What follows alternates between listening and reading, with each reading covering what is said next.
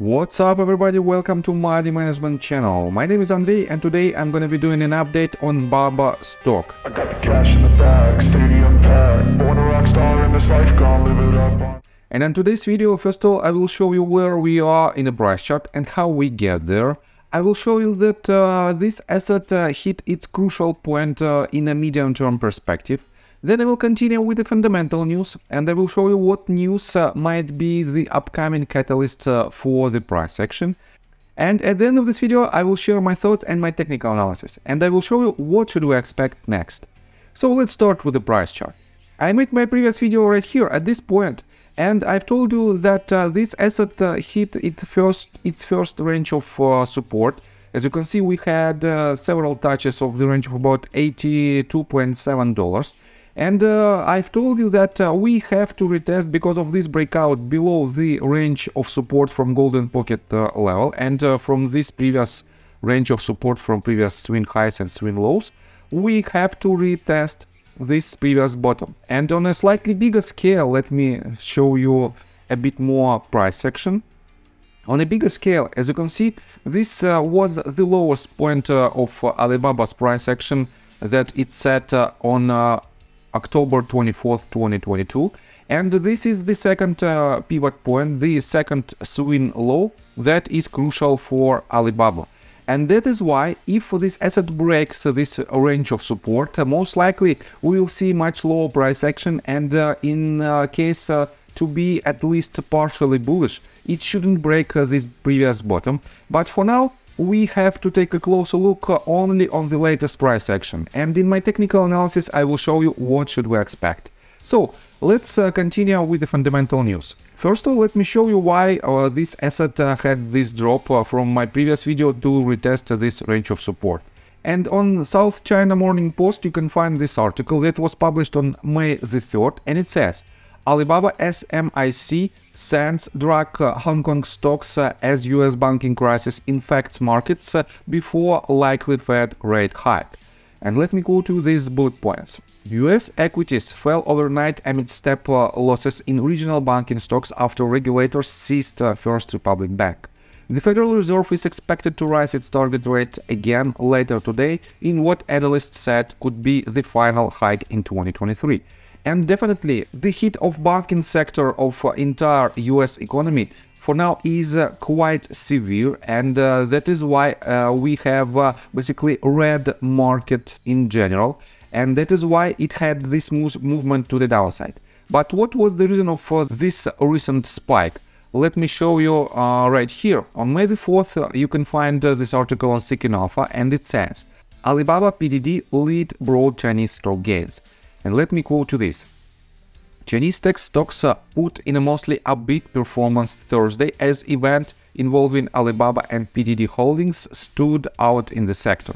Alibaba shares edged up by 1.4% following reports that the Chinese e-commerce giant's international shopping business is mulling going public in the United States. No further details such as the potential size of an IPO were known. However, such a move wouldn't be surprising, as Alibaba said in March it is planning to split into 6 different business units, including areas such as cloud intelligence and digital business. And definitely, this news might be the short-term catalyst for the spike, and because of this, we pretty much formed a new swing low that didn't break this bottom. And I have to say that you cannot count on the price, on the exact price point for the previous swing low, especially when it is the swing low for the major movement to the downside. It is the swing low on a greater scale. This means you can rely on the range of support, and probably we might have it like this. We might mark this range from 79.88 all the way up to $80.88. And definitely, so far so good, it had a bounce, but in general we have to be very cautious, and in a minute I will show you why. But first of all, let me show you this data. We are on list of institutional investors, and in general the recent filings show us that a lot of investors adding to their position or increase their position during last several days. And you have to keep in mind that this date is not the deal execution date. It is the filing date, and the real deal was made more than 45 days prior this date. This means we have the delay of 45 days, and that is why you can rely on this data only as the long-term sign of potential catalyst. So, and let's continue with the technical analysis, but before we dive deep right here, please subscribe to my channel, hit notification bell and hit the like button. This helps me a lot.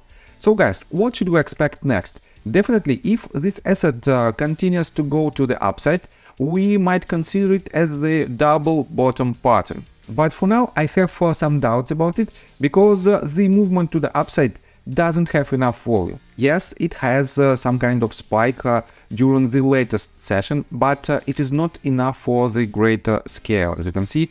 That is why we still have to be cautious, and on my previous video I've told you that because of this breakout we have to wait for the reaction from this range of support, and right now I don't think that this reaction is quite positive.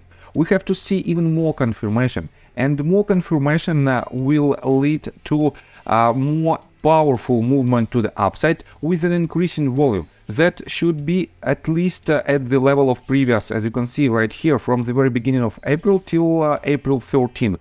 And that is why we still have to be cautious, and we still awaiting probably another retest of this range of support. And if it happens, we have to see the reaction, and the reaction might be either way. That is why for now this asset becomes in quite neutral territory.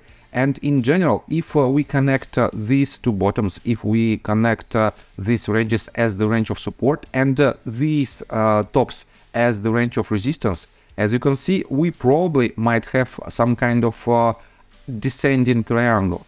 And it is not the best pattern, and we might confirm this pattern if the movement to the upside will hit this range, and then it will have trend reversal. But so far we have to take a closer look only on this price action. That is why just wait for more confirmation and wait for my updates. So I think from the technical standpoint that's it for now. If you like my video, please hit the like button and subscribe to my channel with notification bell, and see you guys until next time. Bye!